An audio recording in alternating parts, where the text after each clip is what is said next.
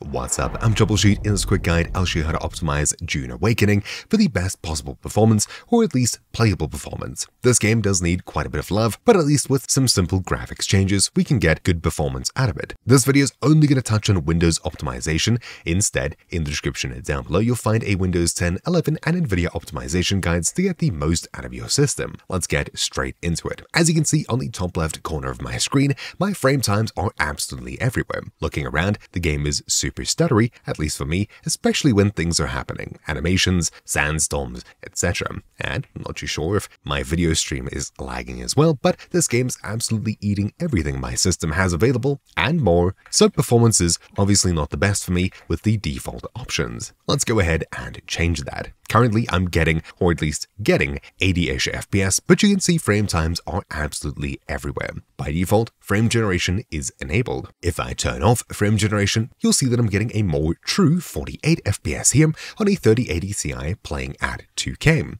The game feels at least playable when looking in certain directions, other ones not so much, there's lots of stuttering, etc.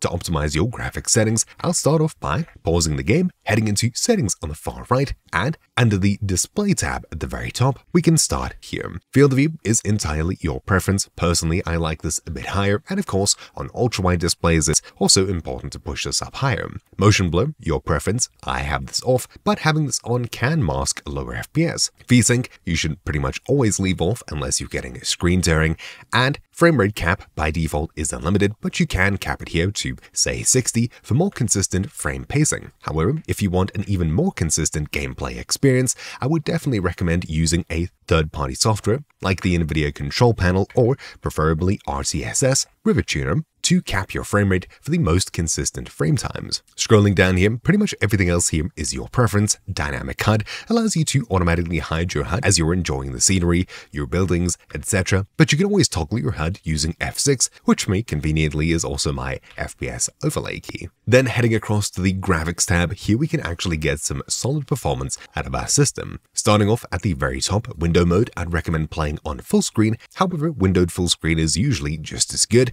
and of course if you're tabbing out to YouTube and Discord, you're going to have a better experience with that, especially if your resolution is changed. Speaking of, your resolution should absolutely match your monitor. If it's 2K, set it to 2K, 4K, etc. We'll get a ton of FPS by instead using upscaling, which also helps keep quality. By default, for me, it chose ultra upscaling quality, and this option may sound a bit confusing, but basically it changes all of the related options for all of the different upscaling methods. Having this set to ultra is usually the closest to native, rendering the game at almost full resolution, giving you a small performance bump compared to native or using native AA. However, if you need more performance, I'd recommend pushing this to high, if not maybe medium, although going this low, especially at 1080p, you may notice some weird blurring and visual artifacts, etc. Usually I'll play at ultra and only change this if necessary. Upscaling method, if you're using an NVIDIA graphics card, definitely choose DLSS,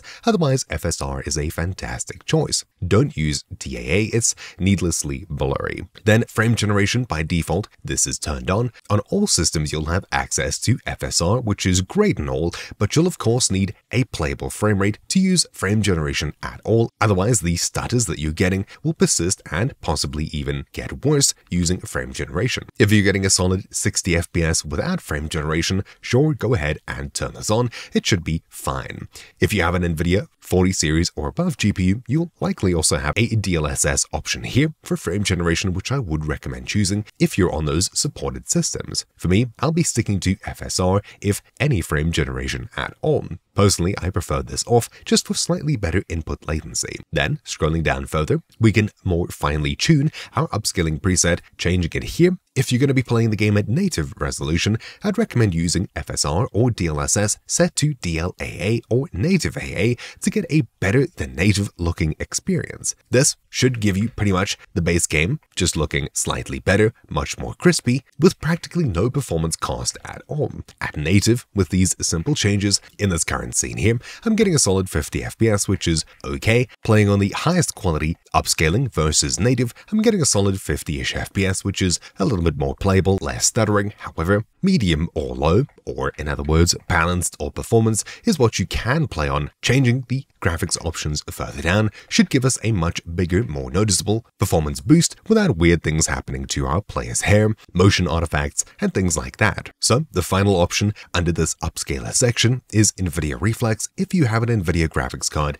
I'll definitely recommend turning this on, if not, to enable plus boost if you have a much lower powered CPU. That being said, you can't use NVIDIA Reflex at all if you're using FSR frame generation. Scrolling past this towards lighting, here I'd recommend setting shadows to medium, pretty much nothing higher. You won't really notice a difference. Virtual shadow maps turned off. Global illumination quality, I'd probably just set to low. It's good enough and should give you a pretty big performance boost. Most of them look very similar anyways, as you can see here. Lumen is only available on high and above. This option has a major impact on performance. If you like pretty lighting, it's probably worthwhile turning this on. Medium or low have this off completely, which is probably the best for performance. Then reflections quality, there's not a huge number of reflections in this game. Medium or low is fine here as well. It's one of the less noticeable effects. And with these very simple changes, you can see I'm getting a solid 60 FPS, and the game feels quite a bit smoother,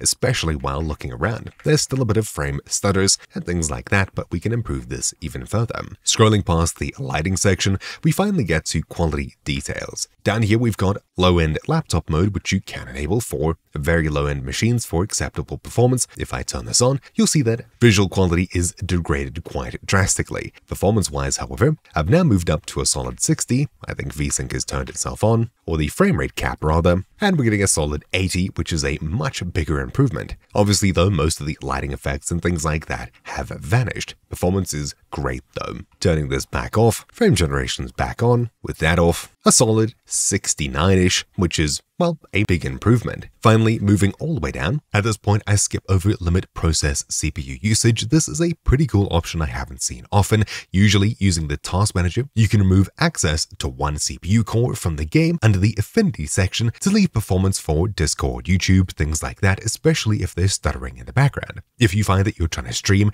and your stream is lagging, YouTube's lagging, etc., try turning the setting on and you should see greatly improved performance in other processes on your system. This should come at a very small performance cost, especially on high core count CPUs. View distance, I'd recommend high on pretty much all systems. You'll likely not notice a performance impact here. Post-processing and effects are usually set to medium. These are relatively cheap effects. Finally, texture quality. This completely depends on how much VRAM your system has. If you barely meet the minimum requirements, low is probably all you can use here. So this is, say, a 4 to 6 gig graphics card. If you have 6 gigs or above, medium is great. 8 gigs or above, high. Otherwise, ultra for the best quality textures, which should give you a huge boost in graphics quality for pretty much no performance impact at all.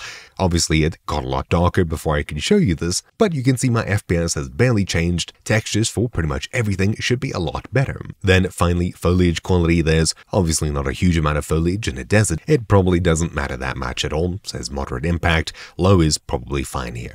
And that's it. With all of these changes in our brand new optimized settings, I'll put this up to quality, we should be getting much better FPS pretty much everywhere with very little to no actual quality loss. Obviously, I've lowered the global illumination quality, which is going to take a pretty big hit on how things look. However, the game is absolutely more than playable at this point, which is something I didn't have before with all of the stuttering. Right now, this feels great. There's only a tiny bit of stuttering left, which is, well, to be expected. Besides that, it's pretty much fine. Obviously, if you're clawing for performance, drop everything down to low and enable that laptop option especially, as it did give me a pretty big boost in performance. That being said, this game does still need quite a bit of polish, to say the least. At this point, it's at least playable on most modern systems, so hopefully if you choose to purchase it, you're still able to enjoy it anyways. Hopefully you found this video useful. Thank you all for watching. My name's been Troubleshoot, and I'll see you all next time. Ciao.